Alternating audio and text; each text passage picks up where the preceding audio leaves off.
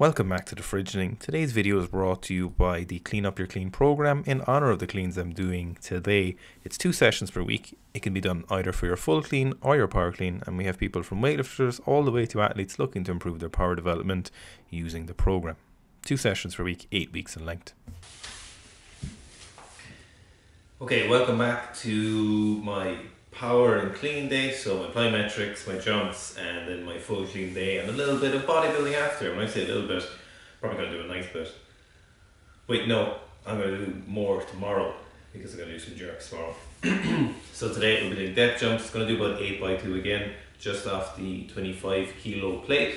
Then I will be doing the box jumps, and I'll work up to a couple of sets of 3, something a little bit higher than last week. And then I will be doing some full cleans. So welcome back to my jumping and full clean day with a little bit of hypertrophy at the end. So today I'm going to be doing some depth jumps again. I'm going to do about 8x2 or 6 to 8x2 depending how they're feeling. Then I'll move on to some box jumps a little bit higher than I did last week for a couple of sets of 3 or so. Then I'll move on to some full cleans and then finally finish off with some strict press from the front. Now, I was kind of thinking about this from the get-go when I was conceptualizing this program, that I'm going to bring this program out as becoming a horse program. So it's going to be focused on squatting, deadlifting, overhead work, jumping, cleans, and a lot of hypertrophy. So I'm going to fit that into 4 days a week. Going to run it for probably a 10-week block, I think would be the best. And I think you guys should be able to get 2 runs out of it. We'll try a little bit more hypertrophy than usual, but a lot of just general kind of strength, a lot of power stuff, and then a significant amount of hypertrophy work. So it should be a nice kind of program where I feel like it fits a niche where people just want to do training, they want to be powerful like I'm doing now. So I think a lot of you guys would enjoy that. So I will have that ready.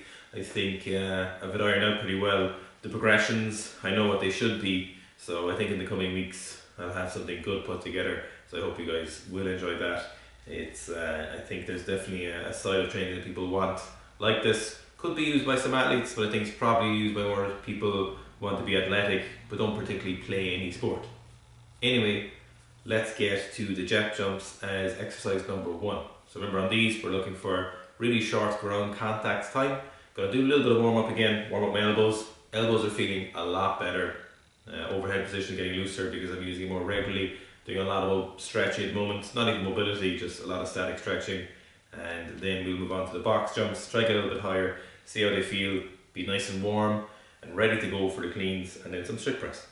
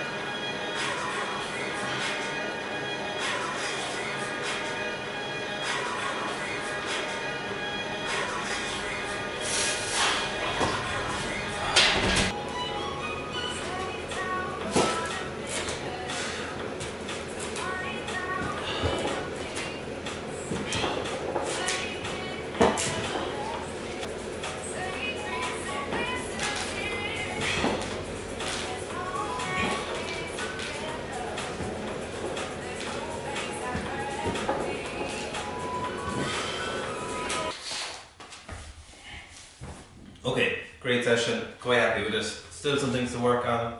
Depth jumps felt a lot better today, which is great.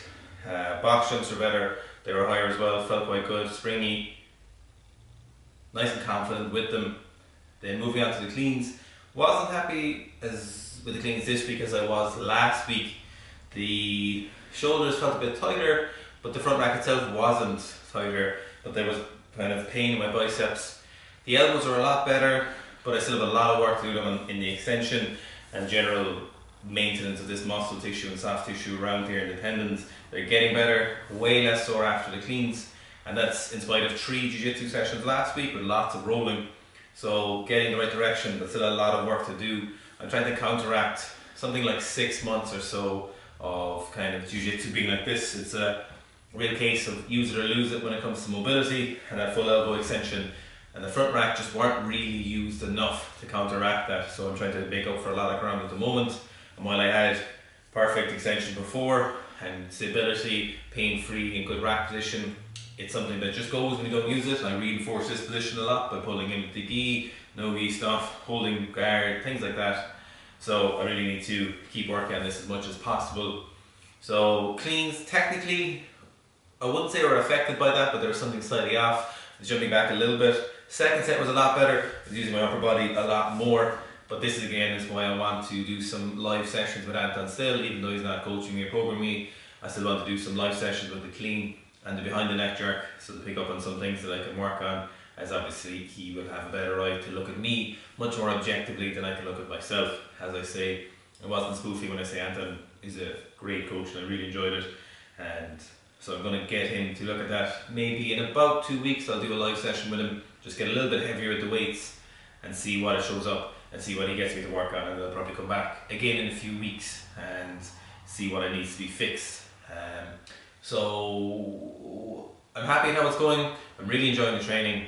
I'm feeling really positive and fresh after the sessions. I'm really looking forward to getting the program on paper, and I'm really looking forward to you guys getting it, because I think there's a lot of you who would enjoy it. So I will be getting that soonish because I'm in it now, so I'll see a lot of the stuff. Again, that hip adduction work was prehab for my knees, so this is the stuff Rocco, you remember, had us doing, what I had me doing for my knees in that video, and as I said, they fixed my knees within 2 or 3 weeks and they haven't been sore since. Now that I'm doing a lot more volume, I'm doing it as a prehab as we always recommend, and this is hopefully, along with the side steps and a few other things in mobility, should keep the pain away, hopefully. So, good session.